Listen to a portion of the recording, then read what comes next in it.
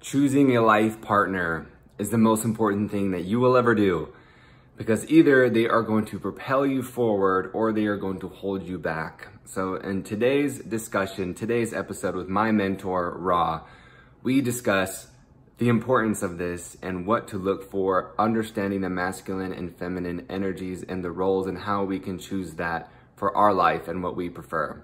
So I'm excited for you to listen. And if you haven't heard already, we have an upcoming retreat coming up in October. This is a luxury, spiritual and wellness retreat, mindfulness.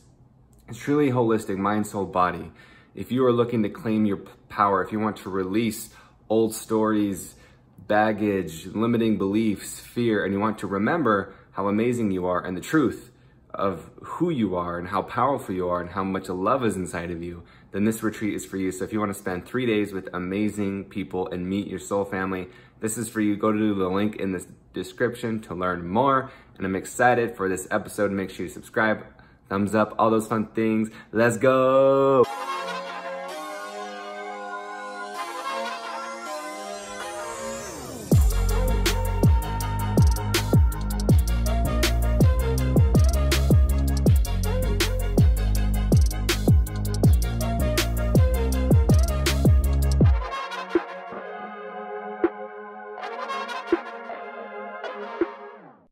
All right, welcome to another episode of Feeling Free. And today's guest, a lot of people say, today we have a special guest, but I actually mean today that we have a special guest because my brother Ra, I'm actually kind of getting emotional already because of how, like at the right time. Damn, Rod, I didn't even expect this, but this is good. Oh man, I appreciate it. I do. But coming in at the exact right time. And I was looking back through, so we worked in a mentorship together. He was mentoring me in masculinity, but much more than that, in a much more broad and deep sense. But all of that encompasses masculinity and like what we'll talk about. And I was reviewing those notes and I was like, holy cow, I was like, this is so good. I was like, because you can hear some things, but it's not in the simple yet just true, like a truth way. Like I'm the type of person, I question everything. I'm like, okay, that may or may not be true. But revisiting these points, I'm like, man, these are some truths that still resonate with me. And so Ra, thank you for being here. I'm excited to spread the wisdom, the ancient wisdom, and the wisdom of yourself and your essence. So thank you for being here, sir. Much appreciated, man. I appreciate the opportunity and you know the invite. It's great. You know, you were already standing solid. You know, on your own. You're already on a really solid ground. And, you know, I am glad to have been able to assist you. Well, thank you. And it's not done either. But my first question or the thing I want to talk about, Ra, is I remember one of the first things you said to me that blew my mind was women need to be wanted and men need to be needed. Yes. And I was just like, whoa. And so can you just... This probably might be how this goes, at least in the beginning, of you just expanding on these thoughts for myself and for everyone else. But women need to be wanted and men need to be needed. So it's an interesting understanding. You have numerically, prior to certain colonizations, women for the most part always outnumbered men, based on the fact that in nature, there's no such thing as a male egg. A male egg? Male egg. And okay, all females reproduce themselves. So numerically, most children born are going to be daughters. It is a man that can change that factor. Now, before we begin, let me tell everyone, he knows that when he asks me a question, I go around to come back to the point. Yeah, so, yeah. People have to bear with me because there's a point that I get to. Mm-hmm. All eggs produced or within a woman are girls. So the man decides if that'll stay or change depending on who he is, his testosterone levels, and all these other genetic things that go on where a man has the opportunity to change that. And are you just saying like as far as chromosome? Yes. Okay. Yes. So when women are born, again, they outnumber men. So men have more options. They have more options. So for a woman, women know this. Innately, they know that, for the most part, women outnumber men and, the men have these options. So she wants to know that out of all of those options, you want her. And that still goes whether a person is monogamous or polygamous or whatever, they still want to know you want her. And that becomes important because of options.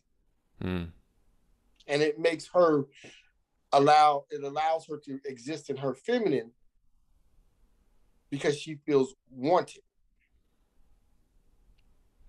And with men, a woman can completely exist on her own. She can take care of herself. She can provide for herself. She can fix her own food. She could, if given the proper instructions over the course of time, build her own home. She can do all of those things. So she does not in itself need a man outside of for fertility purposes. Mm-hmm. Men know this. Even if they don't know. Yeah. Yeah. So we exist knowing that she's doing these things, and then she allows us to come in and then sit at the throne. Then she allows us to come in and give her direction. And she makes us feel needed. Mm. She gives up her ability to operate her own life and gives us the fulfilling feeling of being needed to do it, when the truth is we're not needed for that at all. Mm. But in order to feed our egos and our masculinity, to get the best out of us, hey, can you take this top off? Hey, something's wrong with the car. Can you take it to the mechanic? Hey, will you take out the trash? Mm-hmm. And we feel good. We feel strong. We're taking care of her. When the fact is, she can open the top. She may have to go buy some devices. She can take it to the mechanic. She can cut the grass. She can take out the trash. So she makes us feel needed, which allows us to feel strong. And that becomes the operating systems on and how we deal with each other. In ancient Hakupata, or what we call Egypt, you'll see that Aset wore a throne on her head. She was depicted with a seat on top of her head.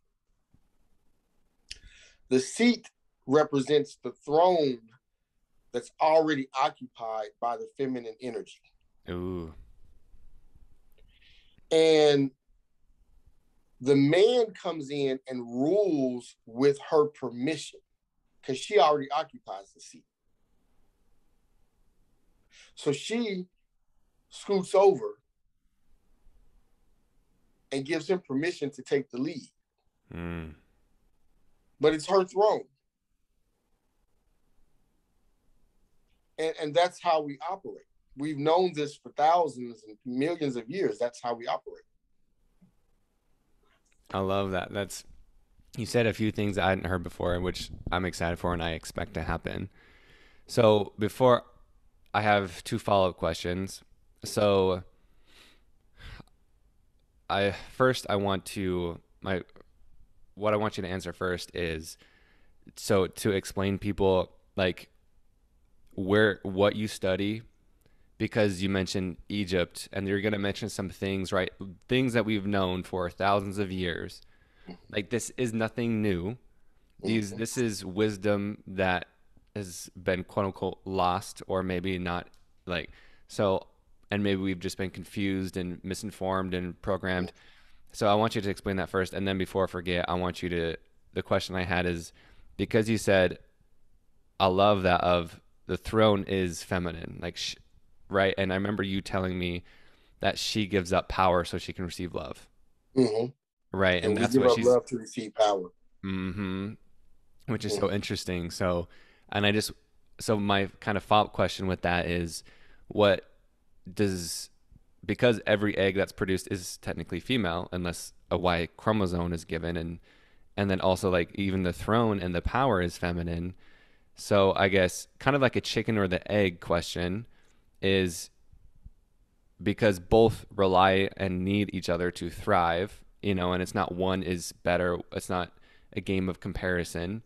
But so I guess I just have a question of, because the feminine needs to give up that power so the masculine can step in and lead, and so she can receive love. So does one come first before the other? So, and then the dance begins, like, so that's I my got question with that. you. Okay. So let me go back to the first Okay. one, which is, what do I study? Mm-hmm. Um, well, answer is everything I can. One, um, Yeah. all books are great in my opinion. Mm. All information is great information. You can learn anything from anyone, anywhere. Um, I have mentors and elders that, help prepare me, and still help prepare me. Amir Taj Tariq Bey, Dr. John Henrik Clark. I read the works of Madam C.J. Velasquez, the works of Manly P. Hall. So, I kind of branch out wide. Drusilla Dungy Houston, um, uh, Dr. I can't remember. I'm getting his initials mixed up.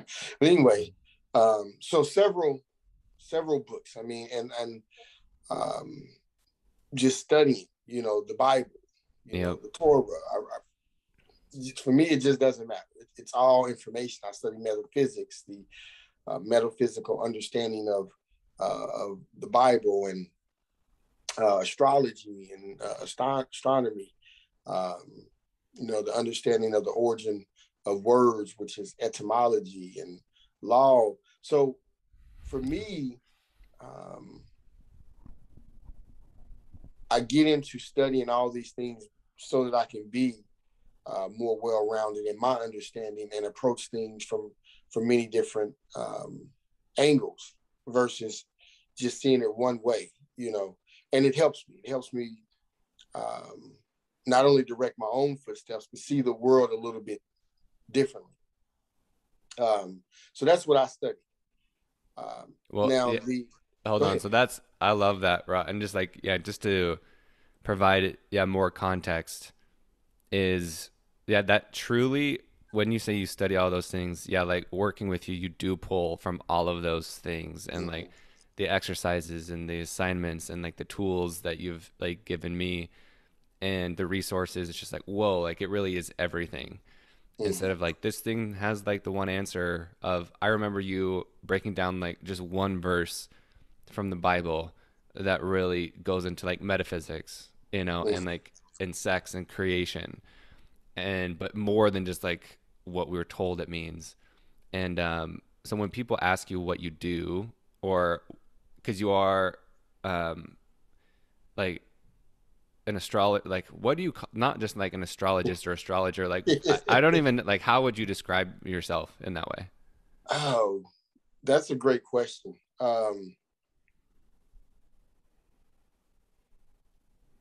You know, the interesting thing is I probably don't. Like, um, I've been a teacher in some way or form, in some capacity since I was 14. Um, so if I'm asked to pinpoint anything, I just say that. I'm a counselor or a teacher. Even with astrology, I do consultations. I don't do readings because my consultations are more about you consulting with how to better understand how to use your tools to navigate your life. I'm not necessarily reading your chart. I want to empower you to navigate your life properly. So that's what I do. I more mentor and teach, and I use astrology as a tool for that. Cool. I use law as a tool for that. I use the Bible, the Quran, the Torah as a tool for that. And all of those things come from a session with me, from sessions with me, from whatever it is you're going to get. I'm going to talk to you about all of those things, whether it's ancient cultures or etymology and understanding what you're saying and how that plays a part in your life and things of that nature. So that would probably be the better term, a teacher, a counselor. I love it. All right. Now, what comes first? Who makes the first move? Well, those are two different questions. Okay, now, well, what comes first? About neither. And that's what's interesting. Neither come first. Because on a higher plane, neither one of them exists.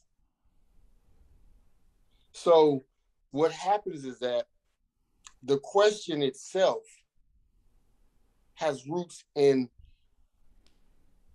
partially science and the understanding of the world and our universe and all those things.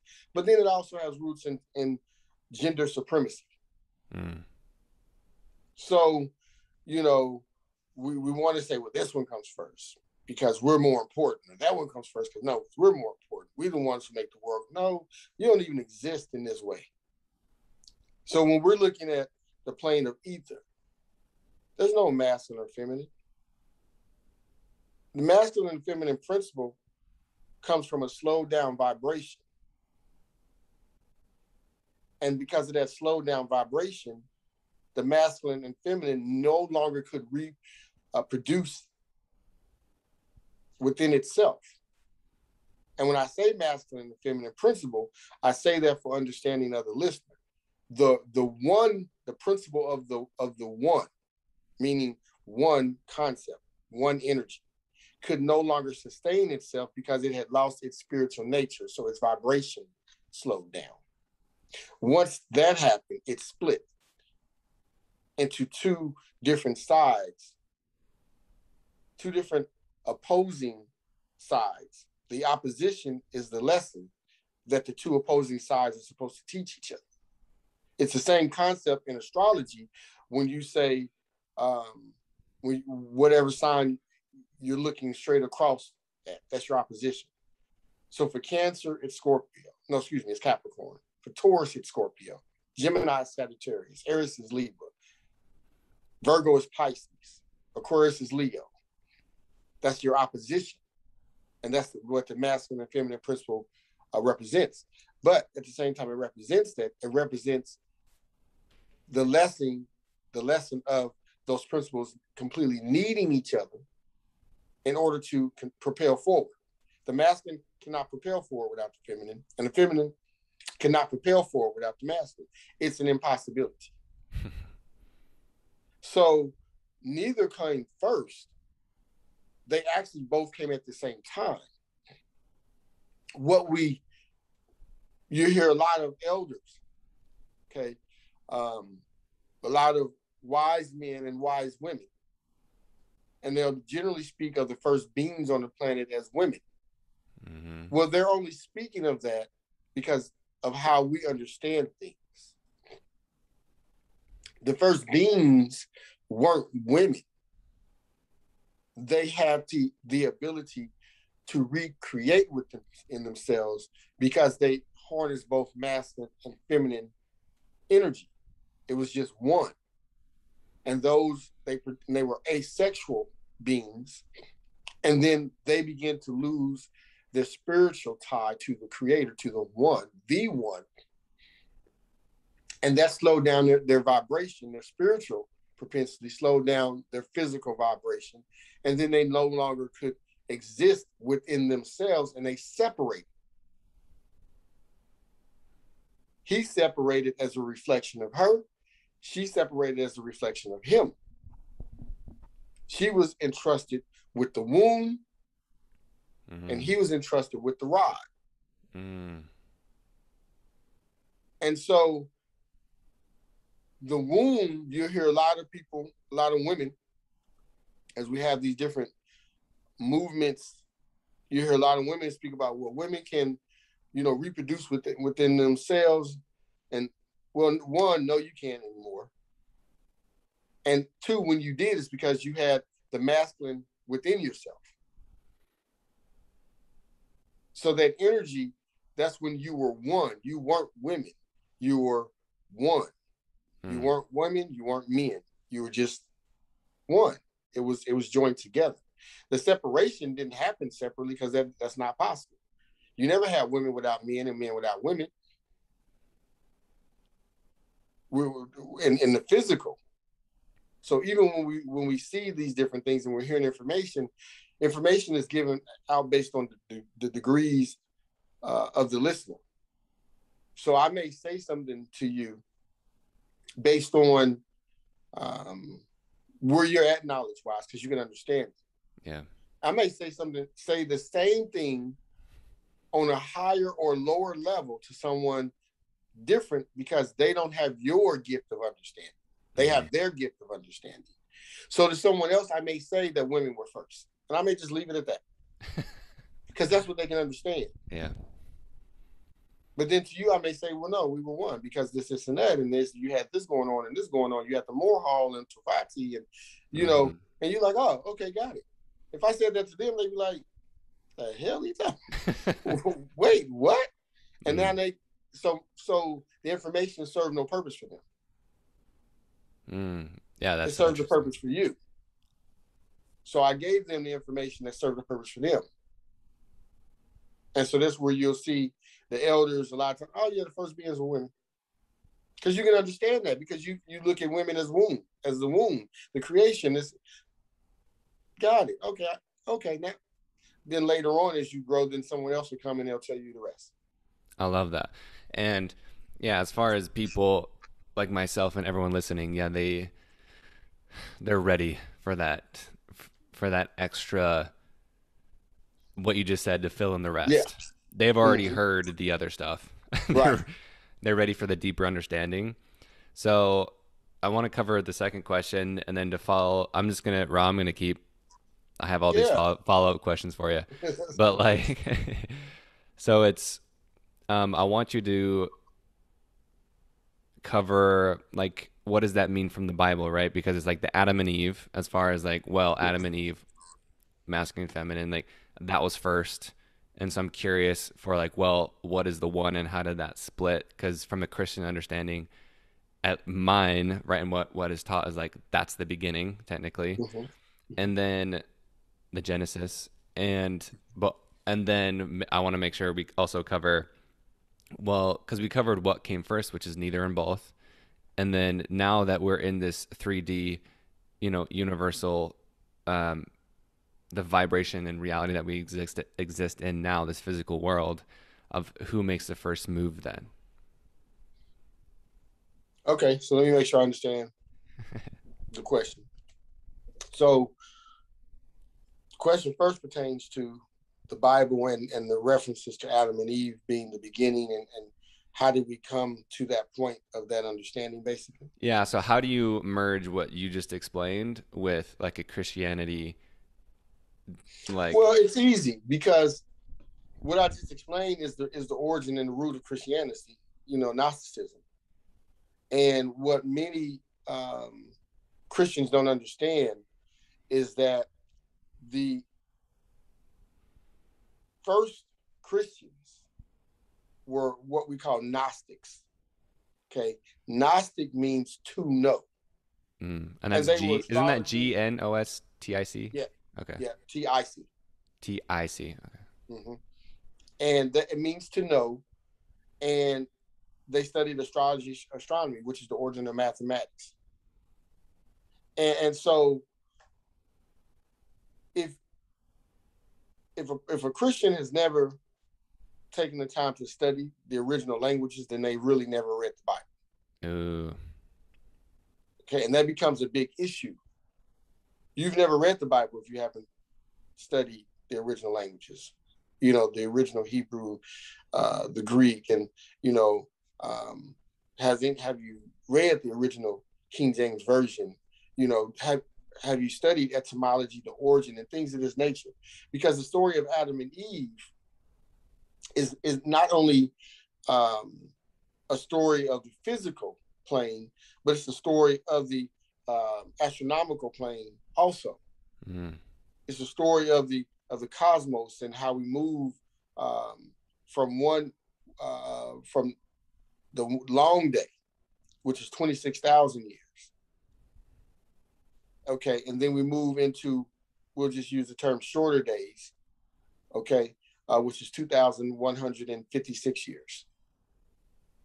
Now, 2,156 divided by 12, times 12 is 26,000, which is your zodiac table, your wheel of animals. And so as we go into the story of Adam and Eve, as you go into, in the beginning, Aries, which represents the spark, was gnosis. Okay, that's what the Hebrew versions are going to give you. And you're going to get into the creation where it tells you that, and gnosis, God, Yahweh, whatever, in wisdom created. Wisdom, it doesn't say what the version that we have in the so-called Americas says. So it gives you a different aspect of understanding, because it speaks of the masculine and feminine in the arc of creation. Mm. Then when you get into the story of Adam and Eve and the creation, then you get into the story of the virgin in the garden. Now we're talking about Virgo. And then he knew her. They've now moved into Scorpio, because now we're talking about the sexual energy and all these different things. So we have to have a broader understanding of what the Biblios Heliotext, or what we call the Bible, is actually saying. And, there are historical elements in the physical that it talks about. Okay. But when we get into Adam and Eve, we're also talking about the Adam being atom. Mm-hmm. A-D-A-M being atom, A-T-O-M, which also is a personification of nature in Ikuta, what we call Egypt, which is atom, A-T-U-M. And then you get into Eve, which then goes into the evolutionary process of the atom. Atom goes into Eve evolution and propels forward the arc of creation. And we evolve through Eve, which is also dealing with the womb and how things are created within that. So again, it depends on where your knowledge is at as to whether you can receive that lesson at the time. because for many Christians, you'll still have many Christians speaking about, well, astrology is bad and it's not. Yet you read the story of Jesus, of Jesus, of Yeshua, and they tell you that you have astrologers out there who are following the North Star. Yeah, that is funny, actually. Yeah, the North Star represents your North Node in astrology, which tells you the direction you're supposed to go. So then you have the scripture that says, "I will leave signs for you." There will be signs in the sun and the moon. Like it's right there in the Bible where it says that. But your preacher will tell you that, oh, these things are bad while reading you the scripture. And so that whole story of Adam and Eve depends on where you're at. Every degree of knowledge contradicts the lower degree. Oh, say that again. That's so good. Every higher degree of knowledge contradicts the degree lower. Wow, that's really good. Because I think and even speaking for myself, that's where I've gotten confused. Because it's like, I'm literally just contradicting myself over and over and over. That's growth. If you're not, if where you stand at today is not in some way, shape, or form a contradiction to where you stood last year, then you haven't grown. You should literally be able to look back at things you said in the past and be like, yeah, I've grown there, because that's not completely accurate. Because the secret is that everything is correct. That's the secret. Everything is correct. And so as you grow, you realize that everything is right. Depending on your degree of wisdom at the time and your perspective. And purpose. Yeah. I mean, and just in a very simplistic way, killing someone can take on many different forms of right or wrong, but it's still the person is dead and you killed them. But based on circumstance, reason, it's either self-defense or murder, but the act is the same. So either you can walk away free or you can be incarcerated for the exact same act. So what could also be right at the exact same moment is wrong, depending on circumstance. And that's everything in life. Spending $1 million can be highly something that's smart, or it could be something that's completely dumb. Either way, the $1 million is gone. But what was the circumstance? And that's everything. So when we say north is this way, south is that way, it's not true. On a higher note, there's no such thing as north and south. That actually is true, because like what is up and what is down, even because in a universal context, like it's just everything is everywhere. Yeah. Can you actually go outside? No. Can you actually go inside? No. But the finite mind can't understand infinite concepts completely. That's why the ancestors always said that all is one. There's no outside, there's no inside, there's no up, there's no down. It just is. But we need these definitions and these things to define the realities, so that we create concepts and rules that help us on a day-to-day basis navigate life. Is that really blue? No,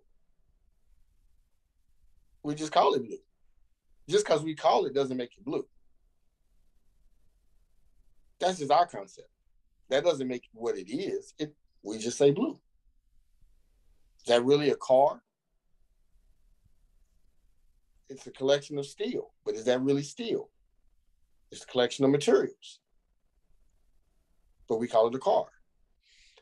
But it's really not a car. So it's again, depending on where you're at and circumstances and all those things, everything is right. Well, and it's, yeah, I like how you said just, which kind of even brings us back to now as far as like we could just get totally, just like everything is nuanced and it doesn't matter. And like there is no up, there is no down. But like you said, concepts matter for our finite physical reality. Mm-hmm. And so coming back to even the reality of the concept of, well, we are all one, everything is all, but for the physical concept of the masculine and the feminine. So the other question I asked was, we covered what came first, which again, neither. So the next question would be like, well, not necessarily in a dating move, not in a dating question of like who makes the first move. Mm-hmm. I'm just curious of like what I'm trying to say, like who takes the first step or the action and then the other follows. Well, there's no necessarily correct answer. And it's interesting because it's cultural. And how moves are made are it's cultural. Mm-hmm. Okay. And that's the interesting part. Now, in most cultures worldwide, the man is generally the pursuer. Today in this present moment. Yes. And it has to be understood because when we start getting into the right and wrongs of things, again, we have to go back to what we just said. None of that is true. While at the same time, for current cultures and customs circumstances, the way the world is built, there has to be a cultural understanding and identity to allow the world to go around. So in this culture, based on how society operates, the man will take the lead in most things and be the face of the relationship. But the woman then becomes the backbone of it. She's the hidden hand of the hidden force that propels him forward. Mm. And that's the understanding of the Shakti and the Shiva energy. The Shakti energy activates the Shiva, which, is a different story, but they can study that, Yeah, go Google it. Yeah. But if we're talking about when a man meets a woman, interesting enough, most cultured men are taught you don't approach a woman until she welcomes you. Cultured men. Most wild or unorthodox men just pursue. Cultured men make a move after she makes a move. Hmm. Now, her move is a sleight of hand. It's just her unlocking the door for you. The door was locked, so I'm just going to go unlock it. I'm not opening the door because that ain't my job. Mm-hmm. I love that. But I'm going to turn the lock in a noisy way so you heard me unlock it. That's funny. Because she can't do it silently because you don't know the door's unlocked. So she has to give you that eye contact. Mm-hmm. She has to give you that smile. She has to give you that energy that allows you to know that she's comfortable with you approaching. So then you approach. Now, not only does that stop you from hearing no as much as you would hear no if you just go about it the other way, but it's more of a cultured way of doing things. Now, you also have the other side of it where, you know, you have men who just, you know, approach women. They're just going to go, hey, she's cute, I'm on it. Mm-hmm. Now, that becomes a numbers game, and you usually have a losing record. You know, it's like in sales, you have 10 no's before you get to one yes. Mm-hmm. But that's the less cultured way of doing things. She makes the first move without really moving. See, Amber, I love that. She makes the first move without really moving. Mm-hmm. Right. To speak in just simplicity as far as how most of us listening and in our, especially you and I's dynamic, this is how we choose to operate in, you know? Mm-hmm. So she makes the first move without moving. She unlocks the door. So it's seeming like nothing has changed, but something has changed. So then she opens a space for you to show your masculinity to her. You open the door. I didn't open the door. I just unlocked it. It ain't my job. It ain't her job to tell you to come in. Yeah, that's so interesting because it is, again, it's just beautifully handling all the questions of just typical social, societal norms or tropes, right? As far as men make the first move, period. It's like, yes, they're technically moving first, but in the actual, but the woman still, she made a move. Actually made the first move. Yeah. She actually has to welcome it. Okay. That's interesting. And on that note, how I remember you telling me that, Ben, choosing a partner is the most important thing that I will ever do. Literally. Literally. So why? Yeah. Legacy. You know, the right woman is what the world is built or destroyed off of. Oof. The prize of every war is called booty. Just what it's called, which goes back to the feminine energy. She is the prize there because she carries a legacy forward. Is there etymology behind the word booty? Yeah, but I don't remember. I actually did look it up and I posted it, but I don't remember what it says. Okay. Yeah, I don't remember. But she carries the legacy forward, and she's the soil. You're the fertilizer. Mm-hmm. And no matter how great your fertilizer is, if the soil isn't good, then what grows out of it isn't good.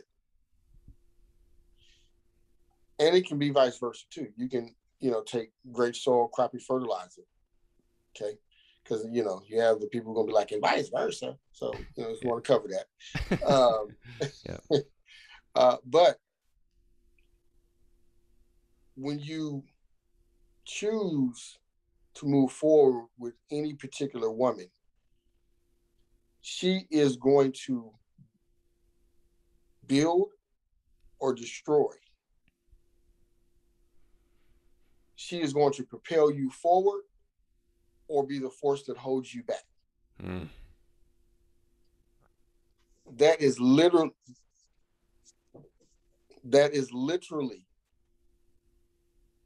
her job. The right woman will have you jumping over mountains to please her, which enforces your legacy. or she'll have you emotional, non-productive, in a very negative situation where your legacy is now in question.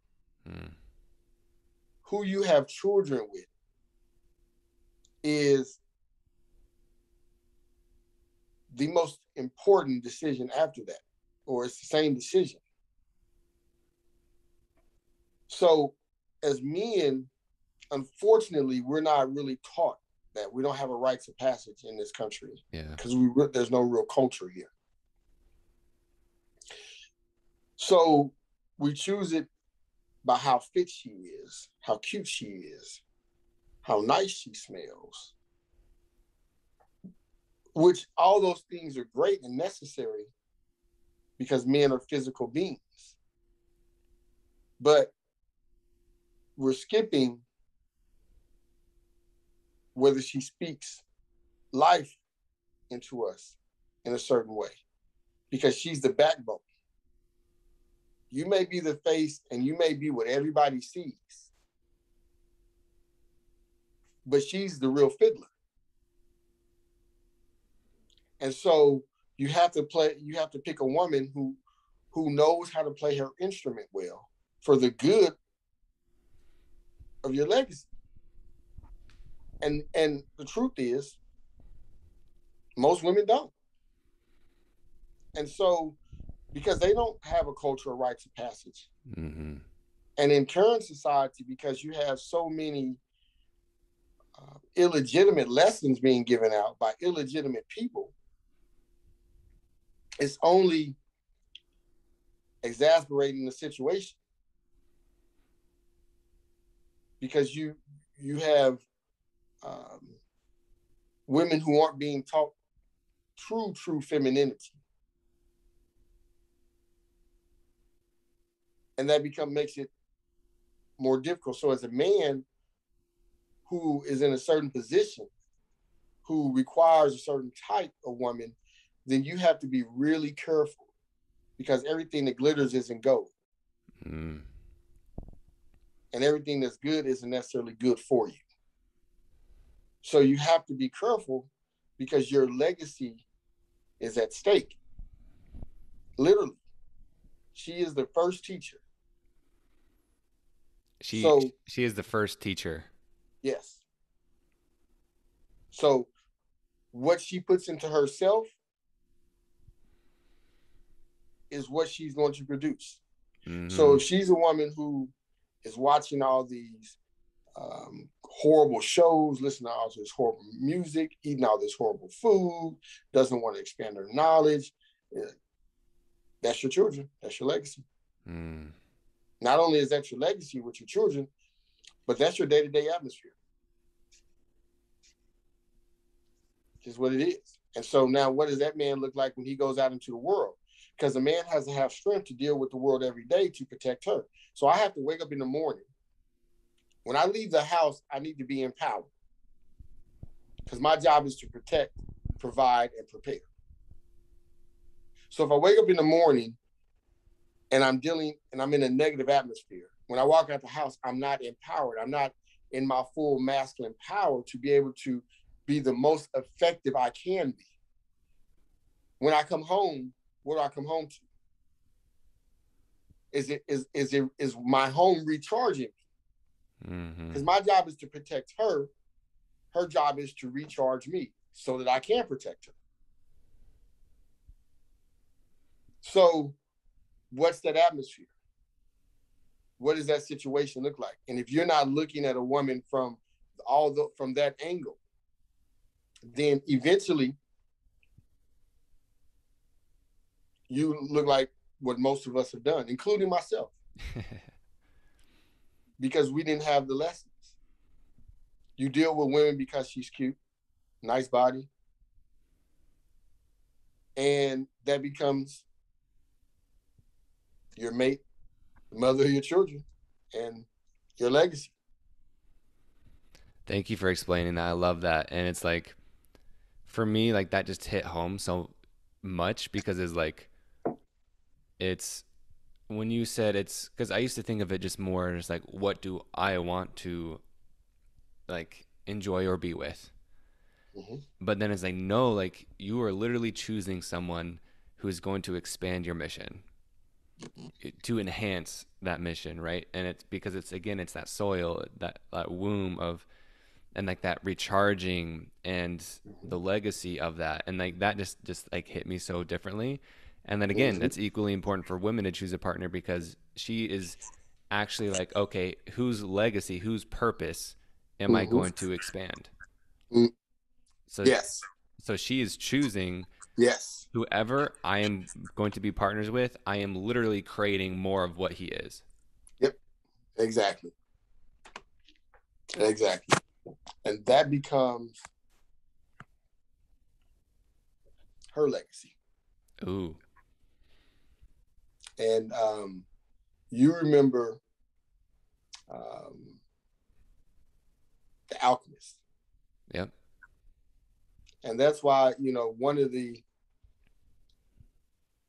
greatest stories to me that is often kind of overlooked, and people just look at it kind of to me as a love story, but the lesson in the story where the young lad meets the woman from the tribe. And remember in that story, he wanted to give up his travels for her.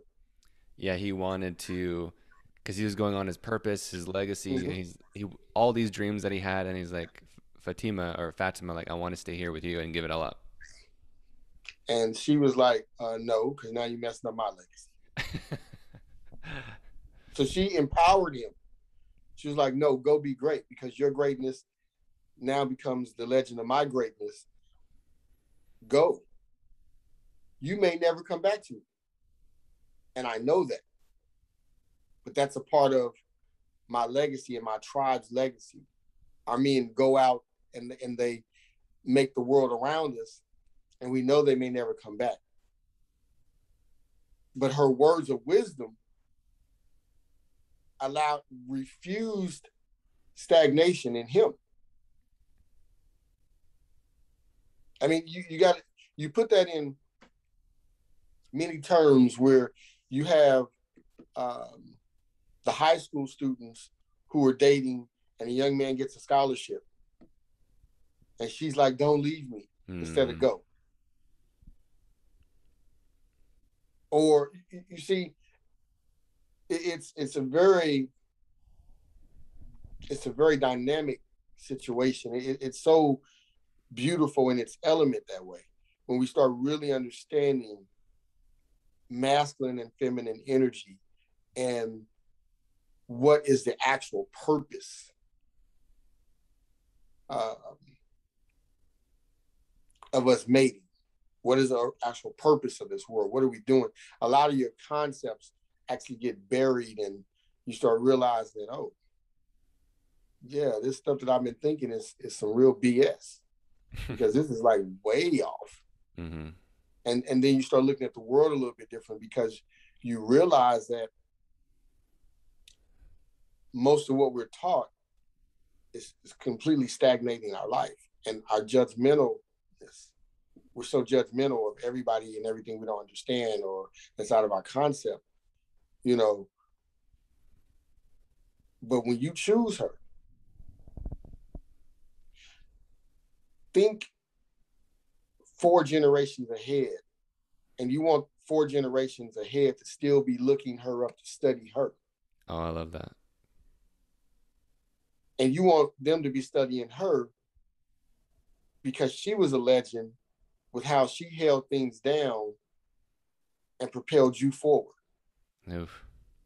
You know, my 4 times great grandfather had 24 children with two different women. He was married to them both, 12 and 12. 12 and 12. 12 and 12. Each one of them had 12. Did he mean to do that? Like any symbolic stuff? Okay. I don't know if it was symbolic. There's no writings. Okay. But he was married. He had 12, and I think she transitioned, and then he got remarried and had 12. But I'm still searching for the information on her because she managed the house. She managed the land while he was doing things. Grandma Winnie. And when they speak of what she did and how she kept things going, because she was way younger than him. After his transition, she stayed on the land. She managed it. She did this, and we still have the land. Wow, you still have that land? Yeah, in North Carolina. That's amazing. And so that's how we want to see the women that are our potential mates. If I leave, if I'm gone, what does this look like? What does it look like? And when we see it from that lens, then we make better decisions. The decisions become a lot wiser. I love this, Ra. And it's like, it's, again, you mentioned this just a second ago of like what we're told and what we believe. And some people use this wisdom and twist it, right? And to be like, in a comparison game of women, you aren't as important. The feminine isn't as important because the man is out there succeeding and doing all the things. You just got to take care of the children, like you stay at home. And so how is that being twisted and like the more or less games and better or worse? You have this cycle going on right now that, and it's interesting that you asked because I was actually thinking about this today and last night. Cool. Well, we're in a cycle that is anti,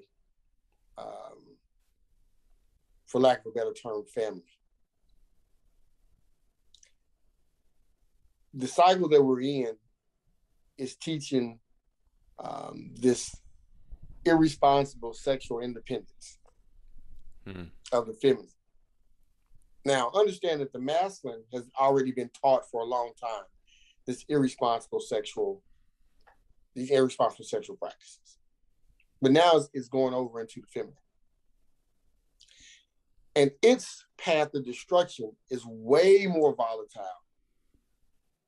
than when it was just men. And the reason it becomes more volatile is simple. She's the first teacher. So this whole thing is now being misconstrued and taken, all this information of who's better and who's, supposed to do this. A lot of these people are teachers because of the social media age. Yep. You've never done anything in the community. You've never had mentors, mentorship. No elders are backing you. You just read a couple of books and now you're a high priestess or high priest. Yep. And because people will listen to you, because people are ignorant, and that's not a negative thing, they're just ignorant. And they're looking for information and wisdom. Yeah, they're ignorant, they're trying, they want to know. Yeah. And they're easily led. Yeah. So because of that, you can come on, and this is where you have, and I'm laughing before I say it because I truly be cracking up when I read it.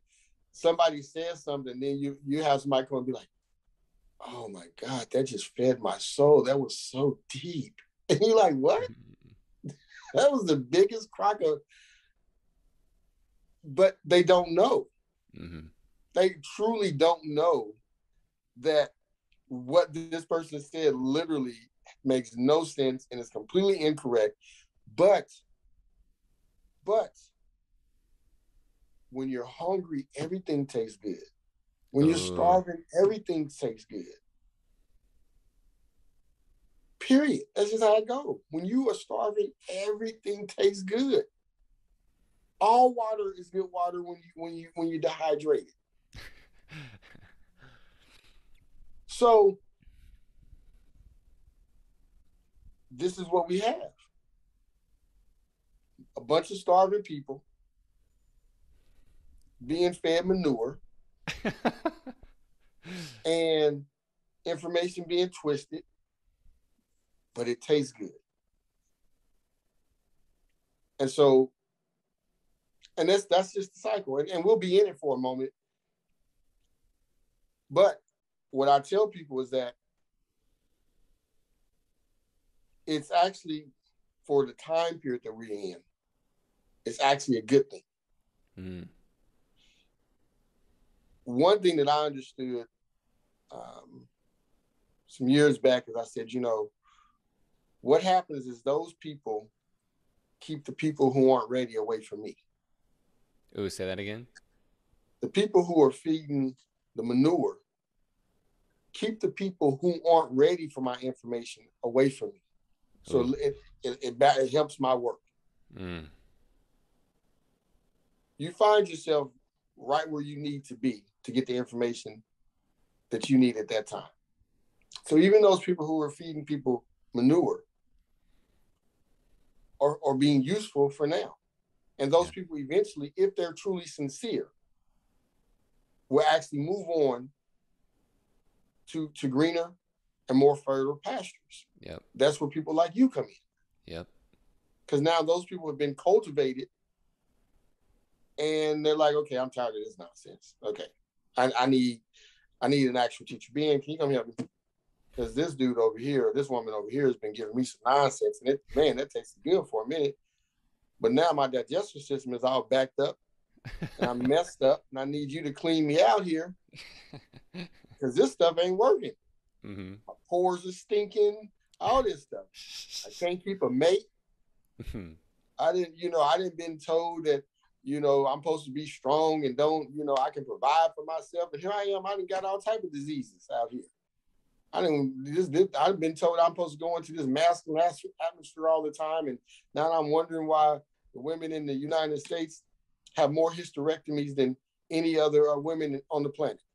Hysterectomies occur, I think it's 80% of the time in this country.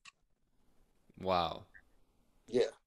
So Ra, I was actually wondering if I wanted to talk to you about this stuff, but since you brought it up, let's go into it. How convenient. Yeah, convenient, right?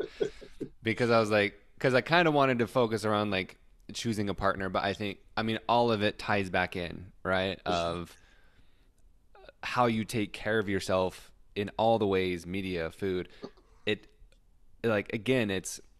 if you're a man choosing a partner, a woman for a partner, she's going to expand that and literally create more of that. And for a woman, you are choosing what to recreate and create more of. So all of this is directly tied into, understanding it on a deeper foundational level. So when you talk about hysterectomies, is that, just to make sure, is that when we take the uterus? Yeah, remove the uterus. 80% of them are in the U.S. Last time I checked. Numbers could be a little bit different. But still. But last time I checked, it was around 85%. That's crazy.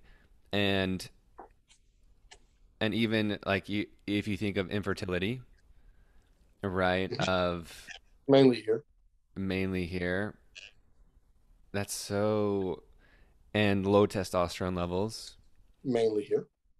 So there's many other different things. What are some of the ones I'm missing? There's a lot. So you got the infertility, you got the hysterectomies. We have the highest disease rates, incarceration rates, high school dropout rates. This is pretty much the shithole country he was talking about. But that's a whole different theme in itself. Mm-hmm. But when we're speaking about the issues that are plaguing men and women based on teachings, that's where you start to see how the teachings, the food, and all those things are killing the different genders. You know, it is very much true that women are taught to be masculine here. So what happens? You no longer want to be a woman. The body does whatever you tell it to do. It just, that's how the body works. So your thought process is I want to be a man. I don't like being feminine. Okay, well, let's destroy exactly what makes you a woman. Let's just destroy that, because let's make this so, because you want to be masculine, so let's make you masculine. Bam. Let's take out the hysterectomy. Let's start sending, poisons down there and grow you some things, so that now that's got to go.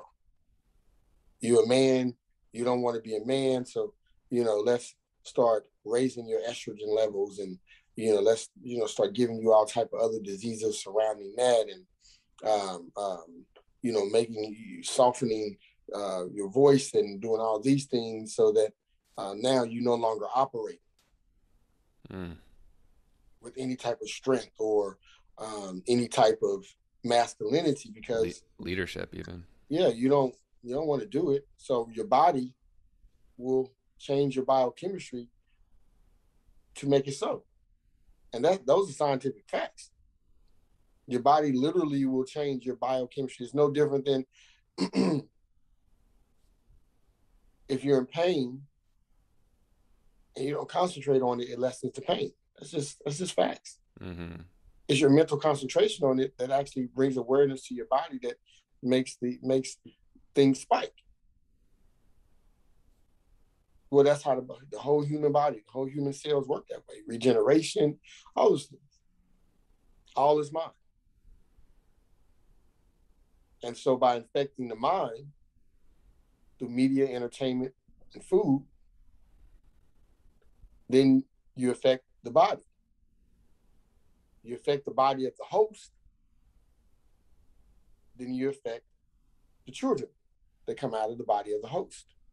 And that's both masculine and feminine. So if you can affect the man's mind, when his thoughts come down from the medulla oblongata and go all the way through and record the information through his spine, and then come out through his penis and ejaculate and send that message into the woman, what did he just send in? What did he just give her? Did he give her good fertilizer? Yeah. Or did he give her acidic fertilizer? What did he give her to work with? So that goes back to what you just said. With her choosing, what is she recreating? Because that's the choice she's making. Yep. And this is why a woman, 100% of the time, should only be in bed with a man that she admires.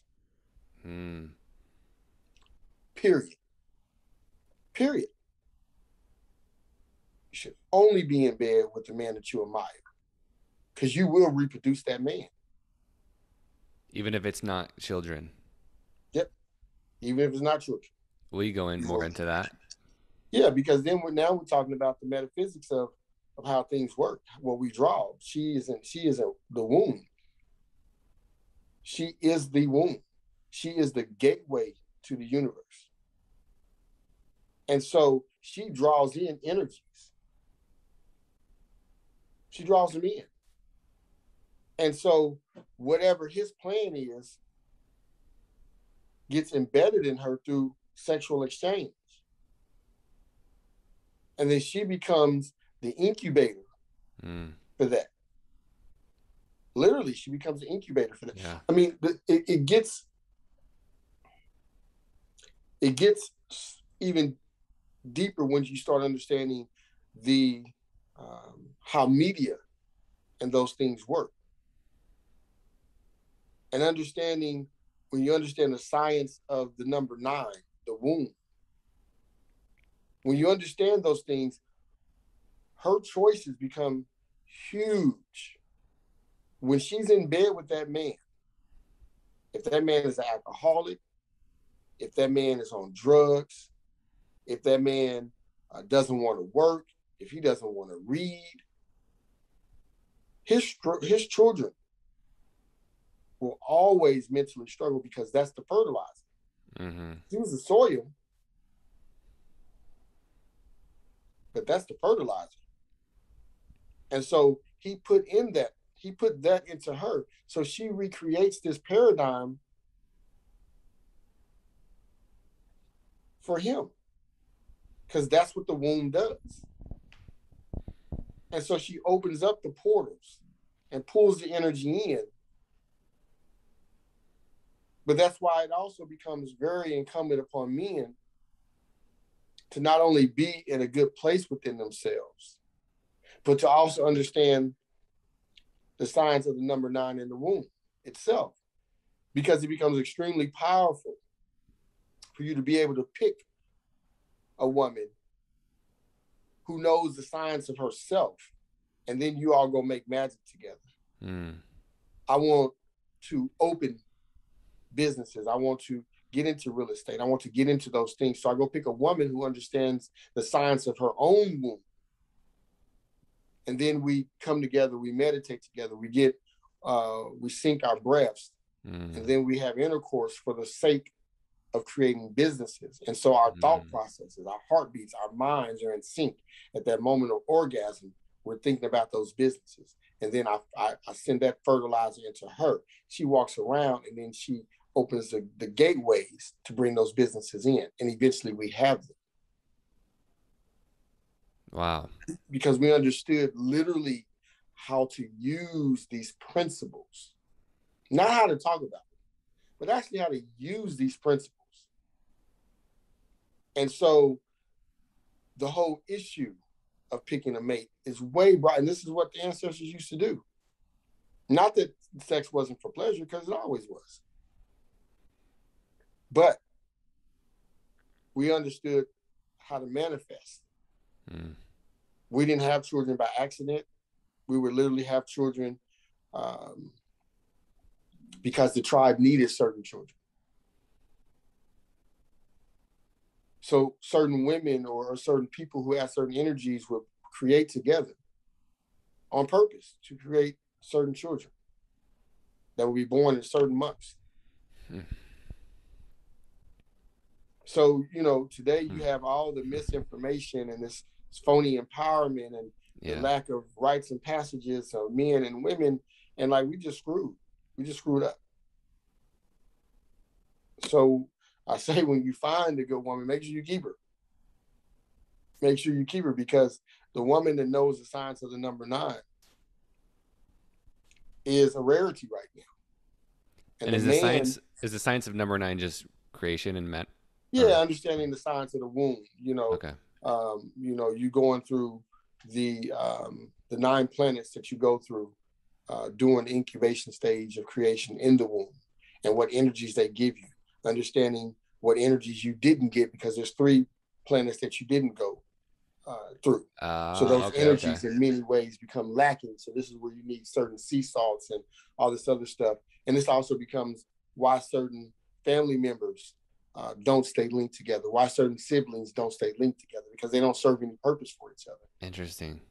Okay. Or this becomes why you have certain friends. If you notice, a lot of your friends will be certain energies you lack. You didn't get the energy of Scorpio, Sagittarius, and Capricorn. So then you have a friend that's a Capricorn, a friend that's a Scorpio, because they give you that energy that you're missing, and you feed off of that, and it helps in your growth, and you so on and so forth.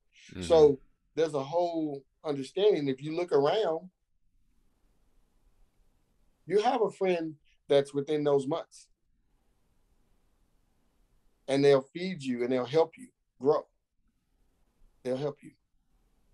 You'll have siblings who are so grouped together in certain months, and they may not be the closest because they serve no purpose for each other. So that's why you have, these different children who aren't as close all the time.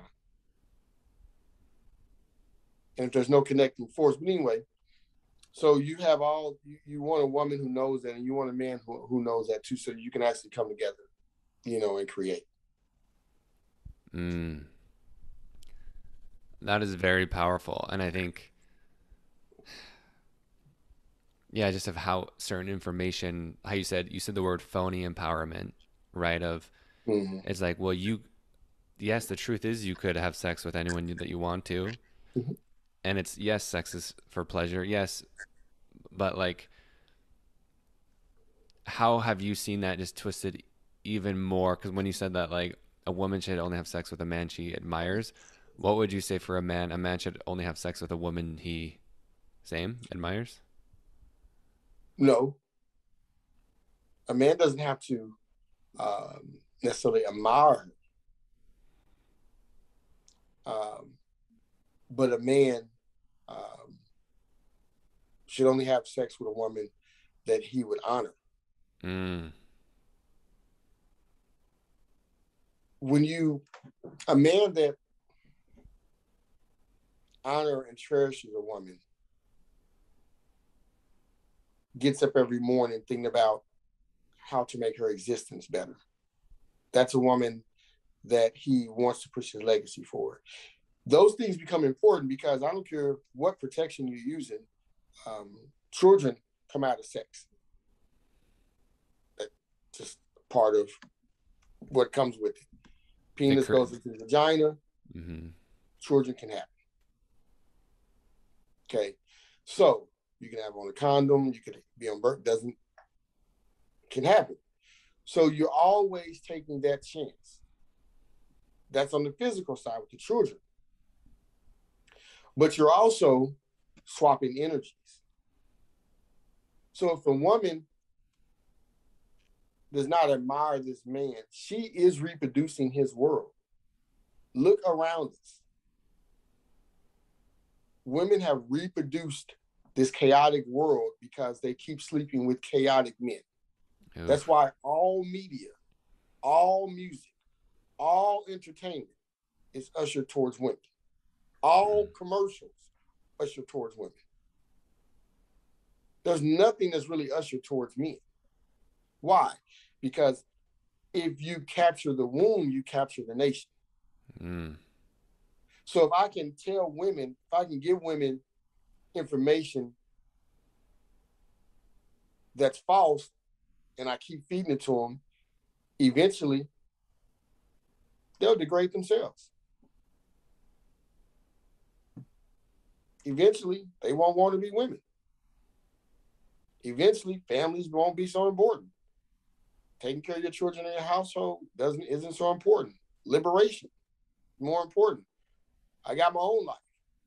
Back in the 60s, they only looked at it like they wanted a family. Well, women got their own, want their own freedoms now. So, like, a woman taking care of her family wasn't a freedom or something. Like, all these weird sayings, if you say them enough and direct them towards her and take away her other outlets, take away the other positive reinforcements, and only feed her this, eventually she'll do it to herself. And that's the cycle we're in. She's now doing it to herself. She now feels like that degree she got matters. Where I've never met a man that married a woman for a degree.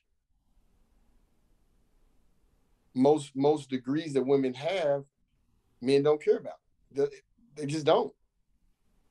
And that's not to say that a degree isn't important, because a woman having a degree can give her a level of self-sufficiency just in case that man ever becomes deceased or is incapable. So the degree isn't a bad thing. It's the mindset that it's degree over family that becomes the issue. Mm. So eventually she'll do it to herself. And she'll destroy the family by not even having one. Wow. And that's just what happens.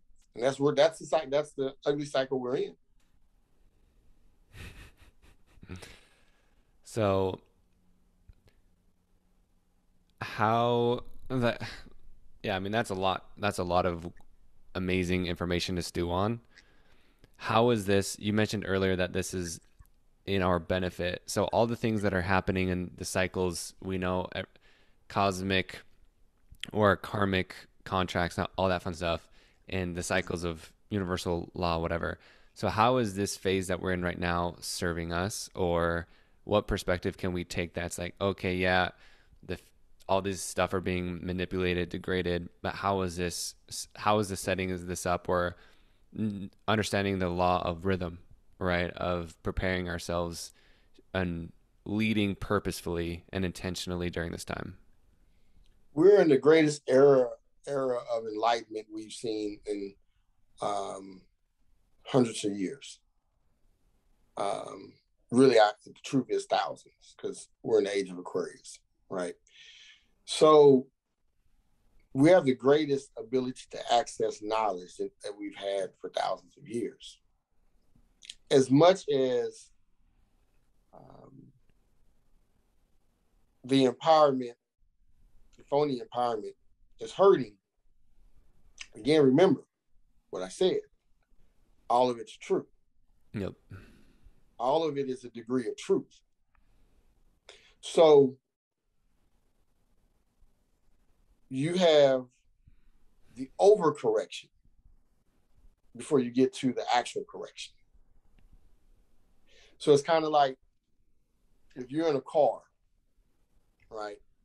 You're going straight. And all of a sudden, you're still going straight, but someone jumps out in the middle of the street. Now, the person is only this big. So you could just, right? You just go around them. But because you're startled, you're scared, it's fight or flight type mode, you do an overcorrection. You go way over, exaggerate, right? Just to come back to going where you were trying to go. That's the cycle we're in. So right now, women are being fed truth and untruth all at the same time. Yeah. Is it true that a woman can sleep with whoever she wants? Yes. Is it true that it's her womb? Yes. Is it true that she is the guiding principle of how civilizations will move? Yes. It's true. Same time, it's false. So, because the information is making women take back their bodies and no longer allow men to subjugate them, which really becomes the real issue, which is tied up into to Gemini and astrology. Because it's through the subjugation of the feminine principle that the world has gotten off kilter so bad. That the masculine has subjugated the feminine, oppressed her, made her an item. And that's a part of why we're here. Now, we could go further back to show you how it's a karmic issue even with her, but we'll digress on that part. So, because she's been suppressed for so long, now I'm going to wild out because I'm free. I'm going to get my freedom. I'm going to wild out. Mm-hmm. And I'm going to say these things that are absolutely true, but I'm going to misuse them in this overcorrection. Yeah. Because I'm trying to go here, but because I haven't had this information in so long, I don't really know what the hell I'm doing. I don't know how to use it. So I'm overcorrecting. Whereas I really just want to be respected and loved and cherished. But I'm going to fight you for a while because you subjugated me for so long that I don't want to hear anything you got to say. I'm going to do what I want with who I want. Because I can, which is true. You can. It's not for your benefit this way, but it is true. And so eventually she comes back to where she really wants to go, which is to be cherished, honored, protected, loved, wanted. But in order to get there, she must feel her power again. And so she's trying to feel her power again through these struggles, through this overcorrection. And eventually she'll get there because it's universal energy. We don't really have we have a lot to do with it, but in a sense, we don't have a lot to do with it. Like, this thing is going to happen. We're just not at the wheel in control as much as we think we are. There's universal energies at play because the Great Mother will correct everything. When we get too far away from divine truths and principles, the Great Mother will correct this thing, even if it means we got to go, i.e. the great floods, the great earthquakes, the great cataclysms, the ice age, all that. Yeah, I got to go. Yeah, out of control. Bye. And eventually she'll do that if we don't get it. But that's what women are going through right now. And so as men, it's not like we can do anything. We can't do anything about this. Not in this way. We can't stop this cycle. What we can do is find a woman who is more in touch with herself right now, and that become our legacy. Because as a lot of these women are in the potential downward spiral of trying to overcorrect, they're just not going to be good mates. And you will spend your whole life trying to make them that way, killing yourself. It's just what it is. So then you move on to a woman who is more spiritually inclined and more open and willing to learn and grow with you and build a legacy together. But you really can't waste your time on the other, because they have to find themselves, and it may take, through their own karmic cycle, it may take another generation or so for them to find themselves. Because the mothers that are in this downward cycle are producing daughters who are still in this downward cycle. Now the daughters are trying to get it, and you can see the pain, but that may take a few generations because they're going through their own karmic things right now. So you find a woman who is more in touch, and that's where you build. I love that. Well, Ra, you just spit some, as I can proudly say, I coined the term raw truth. Yes, you did. Yes, you did. They don't know you knew. That's where it came from. So the raw truth has been spoken. What else? I feel like that's such a great, like, expansive, deep, but yet just still surface level view of everything. Like, if people want to learn more and connect with you in this intentional way, where do you lead them to, or where can they go? Well, you can find me on Facebook, Rahme'el El Bey, RAHME'_EL space EL space BEY, Rahme'el El Bey. Or I'm on Instagram at Ra_truth_astrology. How often do you use Instagram? Not enough. I'm horrible. Okay. But I mean, I'm on there, but I need to do better on that. Like, I don't use it enough as a platform, but I'm on there. Cool. They can reach me. I'll see the messages. Someone sends me a message. Okay, cool. Yeah, because that's more of my world, but I'm gonna go. Yeah, I need to improve that. Oh, and my email. You can email me at Rahme'el1, same spelling, RAHMEEL, the numeral 1, at hotmail.com. Rod, do you work with women one-on-one, or is it more mentorship with women and couples? I work with women in astrology, but it's not my place to mentor a woman. I agree. So I can answer a woman's questions. I can give her a better understanding of men if she wants to have sessions based around that.